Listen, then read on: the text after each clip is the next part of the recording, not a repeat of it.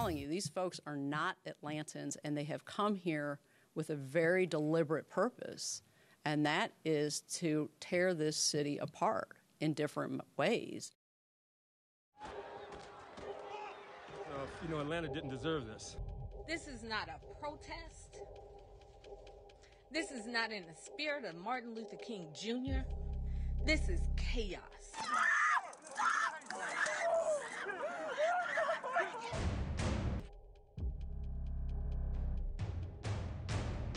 And I want them to understand that there's a better way to protest than to destroy things. We as parents, as mothers, we are sick and we are fed up about burying our children. We got to come together as a race to bury our children because they are treating us as black. Being black is a crime. It's not a crime. It's not a crime. It's not a crime. Some painful moments. The protests in Atlanta last summer ran the gamut from peaceful to violent. But one thing it also did was force non-minorities out of their comfort zone. And many joined the fight for justice. We spoke with one woman, Hannah Cooper, who says she felt it compelled her to speak out. Why was that sign "End White Supremacy" out in front of our house? You know, I think that it's incredibly important for white people to identify as white. It's really important for white people to take ownership of ending racism in this country.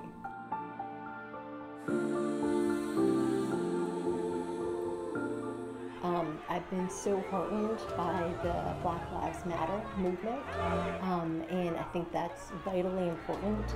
What has been, I think, a little maybe off about the white response is that we've seen ourselves often as like just kind of supporting efforts to end anti-Black racism instead of saying, this is like we create this problem and we benefit from systems of white supremacy, and we need to take ownership of that problem and end it. See ourselves as the people who are responsible for ending white supremacy.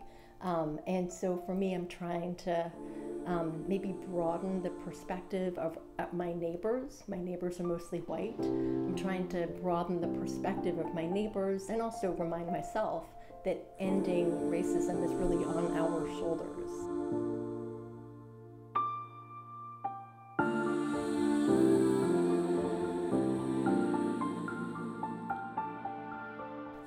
The other thing I would say is that we have to relearn our history, right? The history that we learned growing up was wrong, right? And I think that we have to, it's incumbent on us to actually expand out beyond what we were taught in 5th grade, beyond what we were taught in our history classes in high school.